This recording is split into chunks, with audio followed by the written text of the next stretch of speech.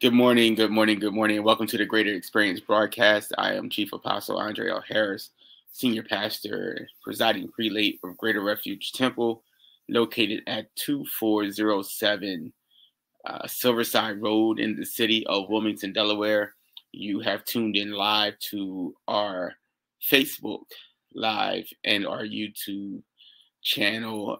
We are excited to have you as a part of today's broadcast. We are excited at what God is about to do in this season.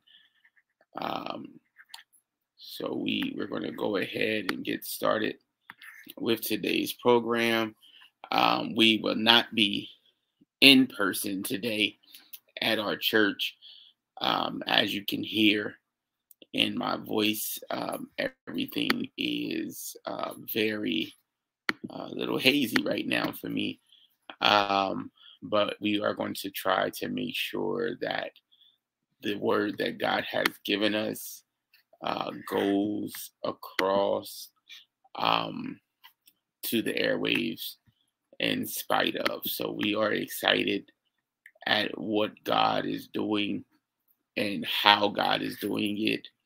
Um, and we just are excited to have you as a part of our broadcast on this week. Couple of announcements we wanted to get out the way so that you guys are aware of some upcoming events. The first event that we have coming up will be our men's conference. Our men's conference is coming to the church on this Friday and Saturday. It is a fellowship event for breakthrough reformation of churches. The theme this year is understanding the assignment, and our guest preachers are as follows. On Friday, January the 14th at 7 p.m., we will have Pastor Michael Fleming out of Baltimore, Maryland. On Saturday, January the 15th, we will have Pastor Hassan Douglas from right here in Wilmington, Delaware, both along with their congregations and their friends. We are asking you to come out and join us 7 p.m. each night for this men's conference. We are excited at what God is doing and how God is doing it. And we want you to be a part of our men's conference. Service, once again, starts at 7 o'clock, and it will be at 2407 Silverside Road. That is in the city of Wilmington, state of Delaware, right off of Silverside Road and Falk Road. You cannot miss the church. If you come off of Silverside and Falk, make that right-hand turn onto Silverside, and you will see the church on your left-hand side. We are excited. We're about the fifth building from the corner. So we are definitely excited to have you as a part of that. Breakthrough Reformation of Churches also has our Holy Vision Gathering coming March 17th through the 20th at the Doubletree by Hilton Hotel. That will be in Wilmington, Delaware, right on 4727 Concord Pike. That's 4727 Concord Pike. Tickets are available on Eventbrite. So you will get your ticket at BRC Vision Gathering. That's BRC Vision Gathering. And that is on Concord. BRC Vision Gathering.eventbrite.com. BRC Vision Gathering.eventbrite.com. That's how you will get your tickets for this awesome event. The Vision Gathering is our Holy Convocation. Once again, this year, it would be March 17th through March the 20th, 2022, here in the city of Wilmington. You do not want to miss this event. That I can promise you. We have some dynamic preachers that are lined up to come to our holy convocation. Our press releases are going out as we speak. So we will also have flyers going out as the next couple of weeks. All the flyers will be going out to the land. So we are excited at what God is doing. We are looking for vendors. If you do any type of vending, travel agency, if you sell pocketbooks, if you sell clothes, if you sell shoes, if you sell hats, if you sell any type of jewelry, makeup, church hats, tambourines, whistles, whatever you sell, as long as it's not food, we are able to receive you. All of the vendor information is also online at the brcvisiongathering.eventbrite.com, or you can contact me directly at 302-803-6287 regarding a vendor opportunity. On Thursday, the 17th, we will have Bishop Millicent Hunter in the building. We are excited to receive her this year for our 10th anniversary celebration. Our Friday night preacher at the present time is still being confirmed. And so we cannot announce at that time who that is. On Saturday, we will have our workshops directly after we serve breakfast. We will have 4 workshops. More information for that will be coming in the given days. On Saturday night at Saturday evening at 5 p.m., we will have our first ever prelates ball, which will be a black tie gala. We will be honoring 5 individuals for this gala. They will be receiving awards. We have a red carpet kickoff at 4:30, and we will start promptly at 5 p.m. Tickets for the event are $75 for the black tie.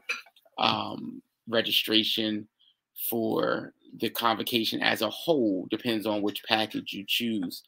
You have 3 choices of meals with the black tie, and we will start with the dinner portion at 5 p.m. exactly on time. At 5 p.m., we will be honoring Cassandra Marshall with our Lighthouse Award, Councilwoman Xanthia Oliver with our Village Award, Tyrell Ferguson with our Joshua Award, Chief Apostle Patricia C. Williams with our Icon Award, and Reverend Beverly G. Bell with our Spirit Award.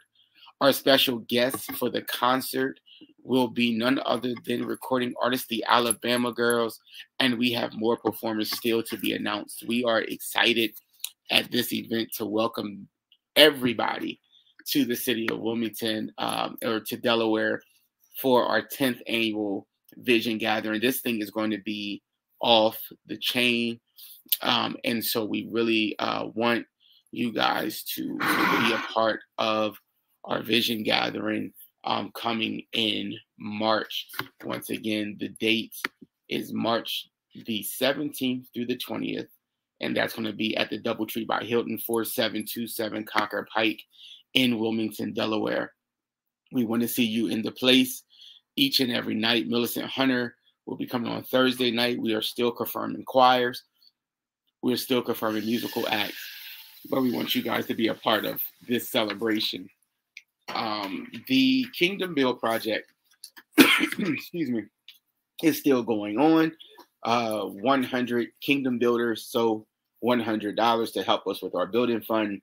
And for each person who sows that $100 seed, you will go, your name or whatever you choose to put on the tile will go on a tile as a contributor to our building fund, and your tile will be placed in our welcome center. This is something that will be forever part of the building, as you will be forever a part of our hearts. We are excited for what God is doing with this Kingdom Build project and how God is moving.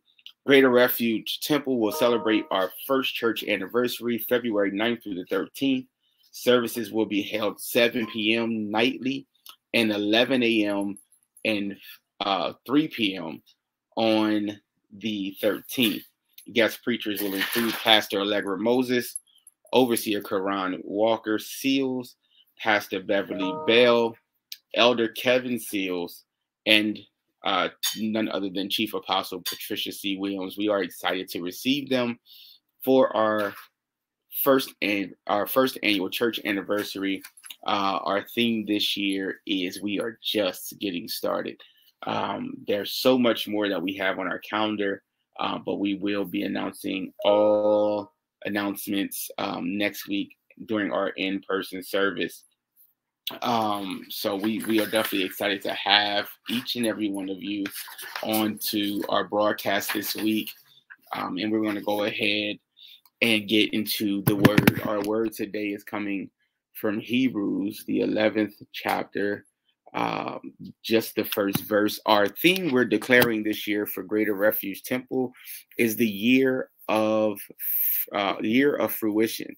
The year of fruition, which means the year that it shall come to pass. We are excited at what God is doing and how God is doing it. And we are ever excited that we can have you guys a part of this celebration. Now, we're going to come from the Message Bible version today of Hebrews 11. And we are praying that you guys understand why once we get into this word, but we are excited at the word of God and what God is doing. Hebrews, the 11th chapter says this in the Message Bible, first verse: the fundamental fact of existence is that this trust in God, this faith, is the firm foundation under everything that makes life worth living. It's our handle on what we cannot see. I'll read that again.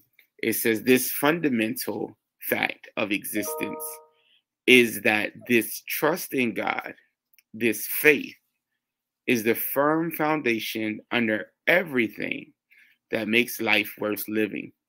It is our handle on what we can't see.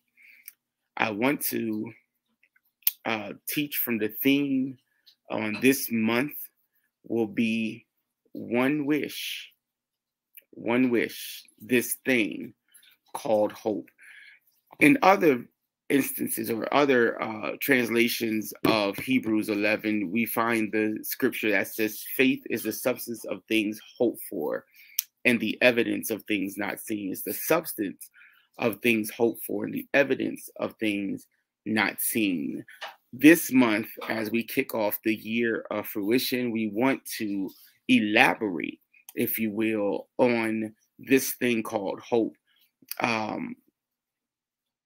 And this week, if you have to give a subtopic for this week, that would be the subtopic for this week, this thing called hope. Our theme for the month of January is one wish, this thing called hope. So here we find in the Bible, we find instruction as given or being given in Hebrews about a lesson about faith. Faith, what we don't see, and what we don't see requires great challenge. It requires that we're able to believe God for something that He has yet to physically show us, but spiritually He has already declared it to be so. The hardest thing with faith is that in order for your faith to activate, you have to first and foremost understand that what you are believing God for may not even be in your possession yet. What you're believing God for may not even be in your hands yet. What you're believing God for, you haven't received the key for it yet. You haven't received instructions completely on how to obtain it. You may not even know the location of where it is, but one thing you know is that the Lord said, "It shall be so." And so your faith measure is not based upon what you know to be true, but it's based upon who you know to be true. Uh, when dealing with faith, we understand that God has placed us in a position where He is lining up, if you will, the plan, and He's lining up the end result of the destiny in order for us to obtain what He promised us He would give us in this season. Here, the writer of Hebrews begins to elaborate on the ancestors who operated in faith. We're not going to dig deep into that on today. We bless God for our brother Kobe, who wanted to jump on the broadcast this morning. We're not going to elaborate on the ancestors as it proclaims in the Bible, because the Bible says, "Study to show yourself approved unto God." So as you read this 11th chapter of Hebrews, dig deep into the ancestors of faith. But what we will elaborate on is this thing called hope. Faith is the substance of things hoped for. Hope means to have a wish, if you will, for a certain item, a certain thing, a certain anointing, a certain place. I hope that the Lord opens the doors to the church this year where members come in and become disciples and not just members. I hope, amen, that I will be able to get to Italy this year or back to Africa. I hope that whatever the Lord has laid out for me lines up with His perfect will. I hope that sickness and disease does not hinder anyone's life connected to me this year. I hope that the Lord allows an end to this thing called COVID-19 this year. Not because it's what just the predestined of what God has, but because what God has promised us is greater than what we currently are walking into.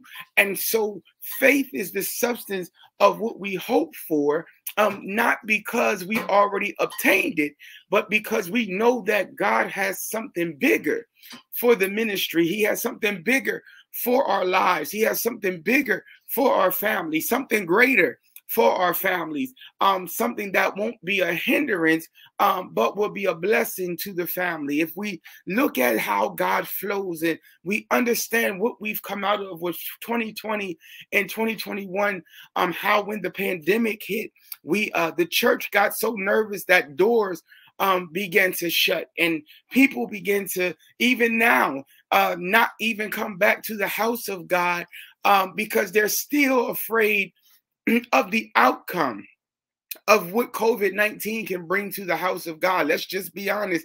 For what it is, we have a fear of the unknown. But when we have faith, we understand that what we operate in is not based upon our fear. Sometimes it's not even based upon the judgment of our minds. But what it's based upon is the outcome of understanding that God will do exceeding and abundantly above what we could ask or think. It's the things that we know God is capable of that He has yet to operate in, but we know He's going to do it because He promised it to us. Most of us, some of us, are asking God for a house where we have faith that God will provide the keys to the door of our new house. Some of us are asking God for a business because we have faith to believe that God will give us the place of employment that we can run our own business. Some of us are just asking God for healing because we know Him to be a healer, but our faith allows us to understand that He has already healed the situation. And so we understand that faith is not what we can tangibly put our hands on, but it's intangible in our thought. It's intangible in our minds. It's intangible in physical possession, but we know God will do it because he promised it to us. It's the substance of things hoped for. In the Bible, it talks about having faith the size of a mustard seed. And next week, we're actually going to go into the mustard seed faith lesson, and we're going to teach about faith the size of a mustard seed. But the hope of faith means that when you understand that God can do it, not only will he do it, but he will do it in perfect timing. It's the substance of things hoped for. But then the Bible goes further, and it says it's the evidence of things not seen, which means that it's the physicality of what you cannot see, but you believe God for. In order to operate in faith, you cannot be a person like Thomas who doubts everything. In order to operate on faith, you cannot be a people like the Israelites who wondered, how come we still have not obtained? In order to operate on faith, you have to believe that God said it, and he said it to you. And then when he said it, you have to believe that he will do exactly what he promised you he'll do. Y'all got to excuse this upper respiratory infection. God has promised us in the word of God that he is a God who will deliver, and he's a God who will deliver on time. And all he looks for is the people of God to understand the ways of God, so that we are able to know how to flow in God. In 2022, we're believing God to bring to pass the things that he has promised us and the things that he has declared to be true. Excuse me, y'all. And so we understand that God is a God who's going to move in order, because he's a God who operates in order. I just come to tell somebody on today, God has not forgotten about you. He has not forgotten about the things that he promised you. And I'm cutting it short. I promise you I'm going to elaborate on this next week, but I'm cutting it short today because I don't feel well. But God is going to do what he said he would do. He's going to bless you according to how great of a measure you can obtain. But in order for you to be blessed, God needs your faith level in 2022 to understand if he said it, he will still do it. If he said it, still believe on it. There are people who God had promised restaurants 2 years ago. God had promised houses 2 years ago, and they're just walking into their blessing because they understood that they didn't know when God will do it, but they understood that God will do it. What I will challenge you to do is this: check your faith level. Check what you believe God for. Check what God has said unto you. And then check to see, are you walking in the expectation that he wanted you to walk in when he promised you he would do it? How can you expect God to do it if your faith has gotten weary along the way? How can you ask God to do it if you don't believe that God will do it to begin with? Some of us are not healed because we don't believe God can heal us. We have gotten weary because we've battled this condition for so long. And God is saying, I have not forgotten about you, son. I have not forgotten about you, daughter. I have not forgotten about you, church. I have not forgotten about the business. I haven't forgotten about the house. I haven't forgotten about the car. I haven't forgotten about the increase of faith. I haven't forgotten about the increase of anointing. I haven't forgotten about the increase of your relationship with me. I haven't forgotten about the increase of your prayer time with me. I haven't forgotten to open up your mind for more wisdom. For when you read my word, you'll know how to rightly divide the word of truth. But I'm waiting on you to walk in expectation that if I said I will do it, I will deliver. This week, your challenge is simple. Operate in the faith that you know God will do it. And when he does it, give him praise for it, because he promised you he'll do it. Even before he does it, start praising him now for the outcome that you desire, because he's still a God that will give you the desires of your heart. He's still a God that will give you your needs. He will still supply all of your needs according to his riches and glory. He's still a God that men will give unto you from their bosom unto you, because he promised us these things. Faith, the substance of things hoped for. This week, we just dealt with this thing called hope. What is hope? Hope is just a wish, one wish. This thing called hope is what we'll be dealing with the entire month. And so I want to encourage you that we will have Bible study on Thursday night here live on our Facebook channel and our website, as well as our YouTube channel. And we will be live in person, God willing, on next week. Don't forget the men's conference. It's coming on Friday and Saturday. Pastor Michael Fleming on Friday from Baltimore, Maryland. Pastor Hassan Douglas on Saturday from right here in Wilmington, Delaware. Do me a favor, if you will. I ask that you guys go to tithe.ly or go to the Tithely app on your phone and sow a seed into this ministry. The app will have the logo you see right there on the app. When you know you're in the right place, you're going to look up Greater Refuge Temple Incorporated. And when you find the right place, the church's seal will come up. And we ask that you sow into the seed. If you can't find us on Tithely, we simply ask that you go to the website, greaterrefugetempleiNC.org, and select the give button and sow into this ministry. There are great things that are going to come out of this ministry in 2022. I promise you. We're going to have a single parents ministry that will be birthed this year. We were going to have and that's for single mothers and single fathers. We're going to encourage the single families on this year. We're in the process of trying to birth our housing project this year. We're in the process of obtaining our building this year. We're in the process of bringing forth a lot of great things, and we use your tithes for that. We do not pay the pastor from your tithes. I have a job. Catch that in the spirit. But we make sure that the will of God is done with your seed. So we ask you to go onto the website, greaterrefugetempleiNC.org, or you can go to Tithely, the app or the website, and sow into this great ministry. We love you guys. We love you guys. I do apologize. I don't apologize for being sick, but I do apologize that I cannot elaborate the way that I want to elaborate on this week. And we bless God for you in spite of. Let's pray. Pray with me. Pray for me as God continues to heal my body. Let's pray. Eternal God, we thank you and we love you. We bless you and we magnify you, not for just being a keeper, but for being God and for being God alone. God, we thank you for this thing we call hope. And we thank you, God, for the one wish, this wish that we have of this faith that we have, that you will do not just the things that we hope for, but the things that we cannot see. God, we bless you for how you're going to move into this house and into this ministry. We thank you for those that are connected to us, each and every one of our members. We bless you, God, for those that are connected to us, even as our friends. We bless you, God, for those that you have yet to send.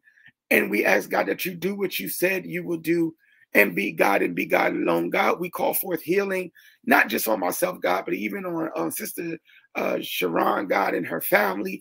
God, even on Brother Mayfield and his family, God, on everybody, God, who's experienced sickness at this time. God, we ask that you heal, touch, set free, and deliver, God. Continue to move, for we know that Satan has no power, and we plead the blood of Jesus against all sickness and infirmity. God, we thank you for loving us and for keeping us. We thank you for honoring your word that you spoke over our lives. We thank you for being the God of covering and the God of truth. Now, God, as we leave this place, but never your presence, let your ministering angels dispatch over each and every one of us, God.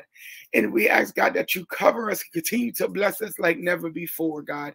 Heal your servant, God, in the name of Jesus, God. Heal your people, heal this land, God. Touch every corner that's across this country, God. And we bind, God, the hands of gun violence, God, in the hands of violence, period, God, and carjackings, God. We bind the hands, God, of murderers and robbers, God, prostitution, drug addicts, and alcoholics. God, we ask that you just continue to do what you said you would do. and that's to be the God of glory in our lives. For you are the King of glory, and we are the people who are ready to receive. Our heads are lifted up, and we're standing at the gate and we're knocking. Now, God, we ask that you have your way. In the name of Jesus, we pray. Amen. You guys be blessed, and we will see you next week, either here through our Facebook channel or in person. Heaven smile upon you.